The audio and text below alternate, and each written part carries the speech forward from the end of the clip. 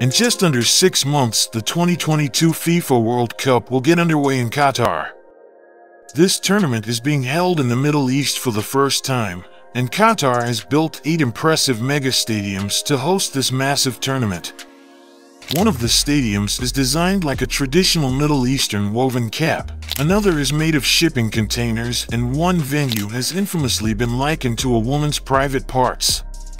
While they are striking in design, the 8 venues pose a logistical relief to the fans attending arguably the most controversial World Cup ever. Qatar is home to less than 3 million people, and it is the smallest country to ever host a World Cup, so the legacy of the tournament has to be managed carefully. If you add up the total costs, taking into account not only the cost of building new stadiums and renovating existing ones, but also all the money spent on infrastructure, this year's World Cup is by far the most expensive of all time. Qatar has reportedly amassed astronomical costs of around $220 billion. By contrast, the cost of the 2006 World Cup in Germany was only at a minuscule $4.3 billion. But it must be taken into account that the costs associated with the new stadiums in Qatar are only in the order of $7 to $10 billion. The bulk of the spending is infrastructure-related costs, which are part of the broader Qatar 2030 plan. The stadiums are all situated within a 21-mile radius of central Doha and will be linked by a metro and tram system, making it possible to watch more than one game in the same day for any fan wishing to do so. With high summer temperatures, each stadium is equipped with solar-powered cooling technology to keep the temperature at 27 degrees Celsius.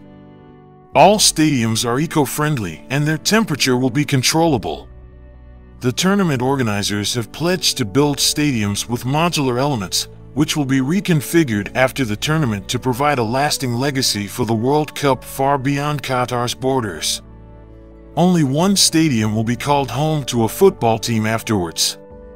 One other stadium will be dismantled altogether, while 6 of the remaining venues will have half their seats taken up and sent to developing countries to help improve their sports infrastructure. With this step, as many as 22 new stadiums will be created in emerging economies.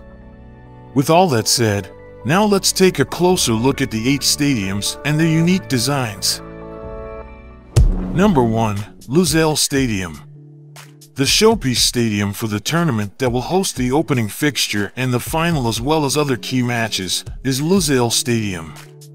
This stadium was designed by Foster and Partners, and it can accommodate up to 80,000 spectators, which is the highest capacity out of all stadiums.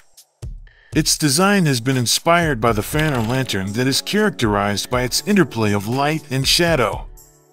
Lusail's shape and facade echo the intricate decorative motifs on bowls and other vessels, characteristic of the golden age of art and craftsmanship in the Arab and Islamic world. The stadium was opened this year very much behind schedule, and it is 10 miles away from the Doha city center. At the end of the tournament, most of the seats will be removed and donated to developing countries, as the new city of Lusail will not need its own football stadium after 2022. Number 2. Bayt Stadium. One of the larger stadiums, the Bayt Stadium will stage matches right through to the semi-finals of the competition. It is set to host 9 matches, and will be the stage for the opening ceremony and opening match between hosts Qatar and Ecuador. This stadium has the second highest capacity, accommodating 60,000 spectators.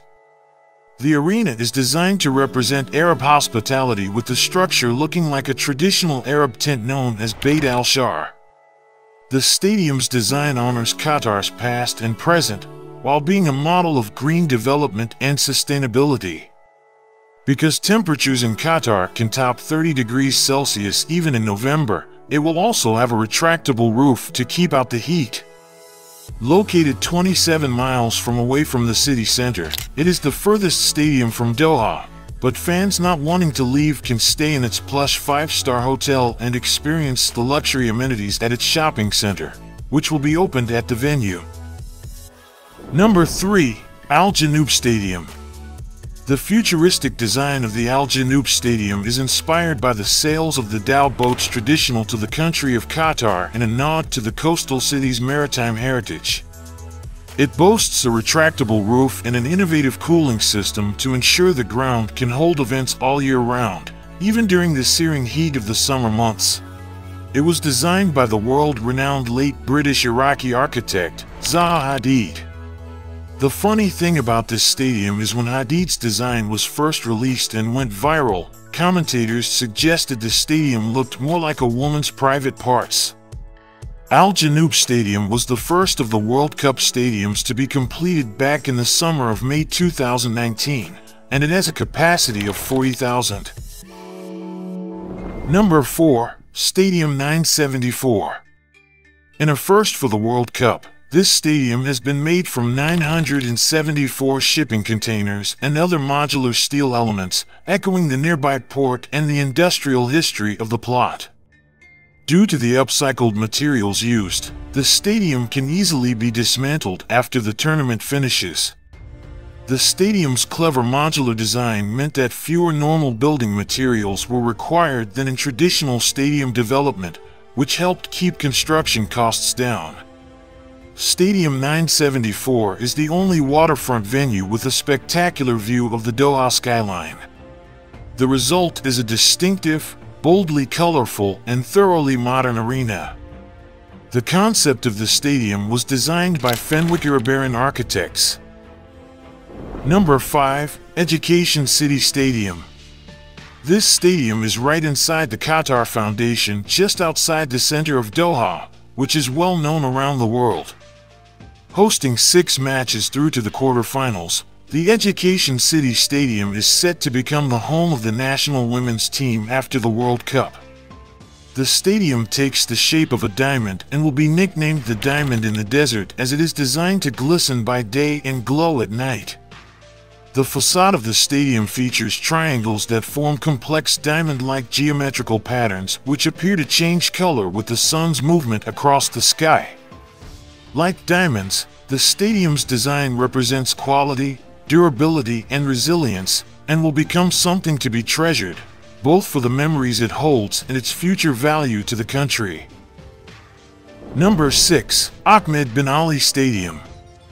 This stadium, which also underwent a name change after initially being called the Al Rayyan Stadium, will host 7 matches up until the quarter-final stage and is meant to be a reflection of Qatari culture. The facade features intricate patterns representing the country of Qatar, from its wildlife to its history of trade. The ground is in proximity to the desert, so the hospitality areas and merchandise stalls outside the ground will be shaped to resemble sand dunes.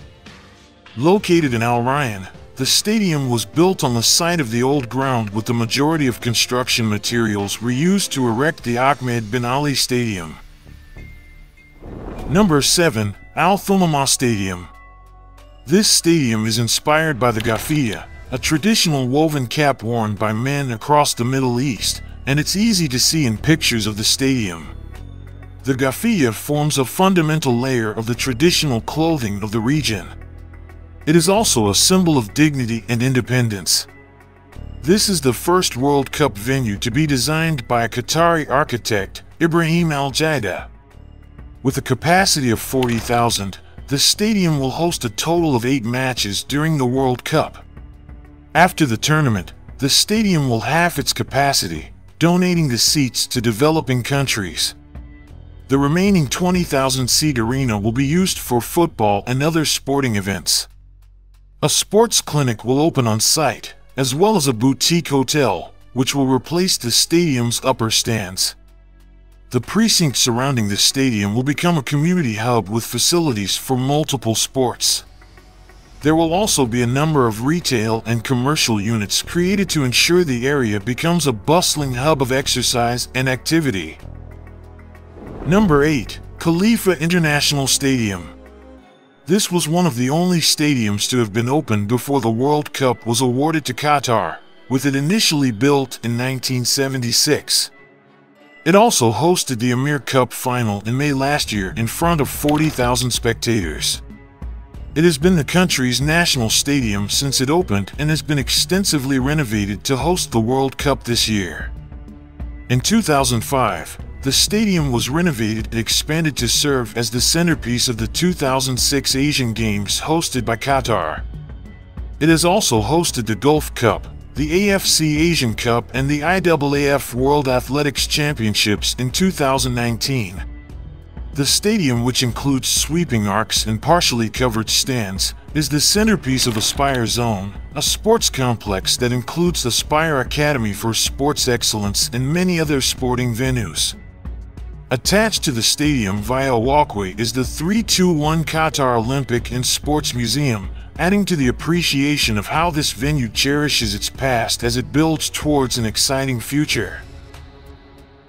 Like any other mega construction project, these stadium projects have also undergone its share of criticism and controversy. The World Cup in Qatar has come under international criticism not only for its high cost, but above all for human rights violations. Thousands of workers have reportedly died due to dangerous working conditions while building the stadiums.